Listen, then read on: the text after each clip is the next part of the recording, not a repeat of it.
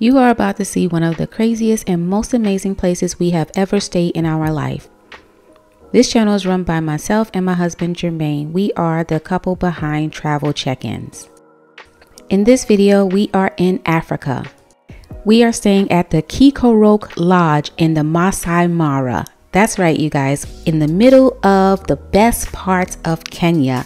Let me tell you a little bit about this room that we're staying in. This particular lodge opened in 1965. It is in the direct path of the annual migration. And the annual migration is when you start seeing all the animals leave from one side of the Masai Mara to the other side because of the droughts and they're looking for water. It's in the middle of the Masai Mara where you can enjoy sightings of hippos and zebras grazing in the lodge. And there are no lies told when they tell you that, because at night you cannot just walk the grounds by yourself. You actually have to get an escort because wild animals are literally sitting in the tree line looking at you. My biggest takeaway for staying at a lodge on the Masai Mara National Reserve is don't be dumb. Listen to what the people tell you to do and not do, because these are wild animals out here and you want to be safe and you want to have an amazing experience.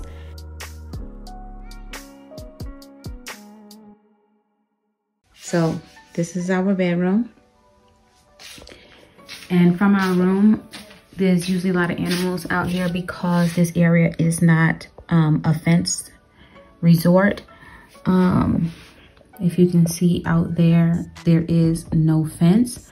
So especially at night, you have to walk with security because zebra can come in from that area. Hippos will come in, just pretty much anything. So there was a hippo in here last night, which is super dangerous.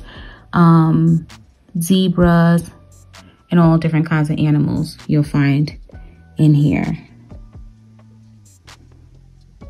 Monkeys. Everything. Being in such close proximity with different animals in the wild like this can be a little jarring at first. At least it was for me, especially these monkeys. I remember when we were at a different location and it seemed like the monkeys were trying to surround me on the pathway. What I do is I just don't walk by myself because I do notice the little monkeys, they can get a little aggressive. They will take your stuff. And that's why you have grounds people around with either a stick or a little slingshot to make sure the monkeys don't get out of hand. So it's a wonderful experience. It's just a different experience.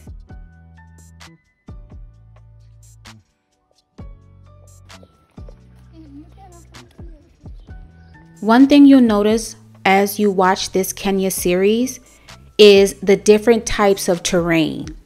In some of our videos, you will see we are in a more drier, arid type of environment, and some will be a more lush and green type of environment like this one here.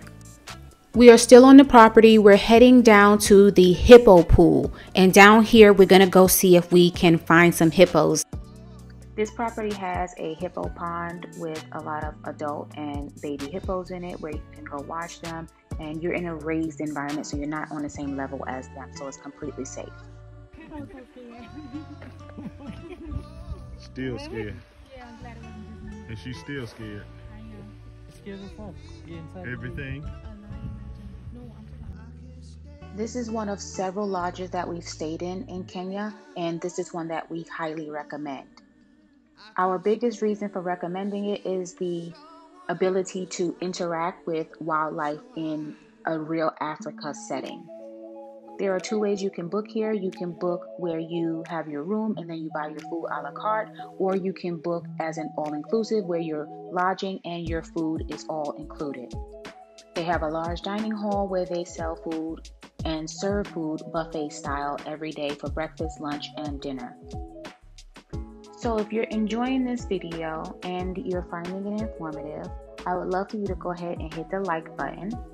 And then also, if you want to make sure you keep up with the series, I invite you to subscribe to our channel and hit the notification bell so you don't miss when we post the next video.